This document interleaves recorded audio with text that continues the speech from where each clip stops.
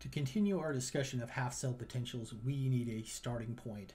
And chemists have arbitrarily decided to call a specific half reaction called the standard hydrogen electrode the basis for which we align all the other half-cell potentials. So we have arbitrarily called the half-cell potential for the SHE as being 0 volts. And it's based off of this that we have determined all the other half-cell potentials for other reactions. So if you look at a list of reduction potentials for a series of reactions, they'll have corresponding voltages to them. All of those voltages are based off the idea that the SHE has a half-cell potential of 0 volts. So we'll see how this is started off. So I wanted to tell you a little bit about the SHE just so you know where all these numbers are coming from. So the standard hydrogen electrode involves a platinum electrode that is placed in a solution, acidic solution with hydrogen gas inside of there. So it's a specific electrode that they make. And like I said, we have set this to have a half-cell potential of 0 volts. And we can give the half-cell diagram here. We have the we typically set it up as the anode half reaction. So the platinum electrode is the anode.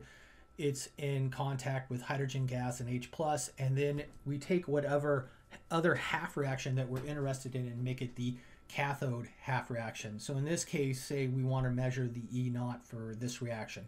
Copper 2+ plus 2 electrons goes to make copper solid.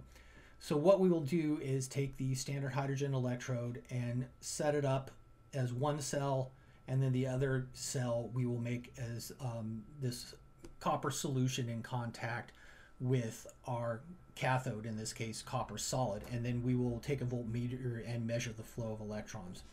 So say I set it up, I set up my standard hydrogen electrode, I set up the other cell here as being this reaction, and I apply a voltmeter and I get a measure of 0.340 volts.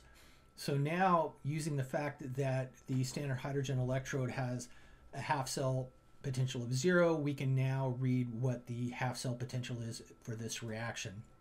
So we need to remember that the overall cell potential for a given electrochemical cell is equal to the half-cell potentials added together. And in this case, the standard hydrogen electrode is my anode, and we have decided that it's going to be equal to 0.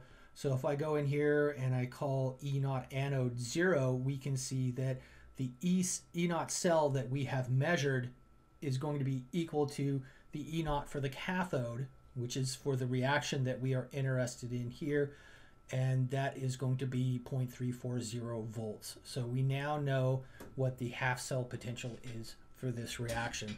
And so what we're going to find out is we used this originally, but now that we have the half-cell potential for copper, for this copper reaction, we can use that to find other half-cell potentials.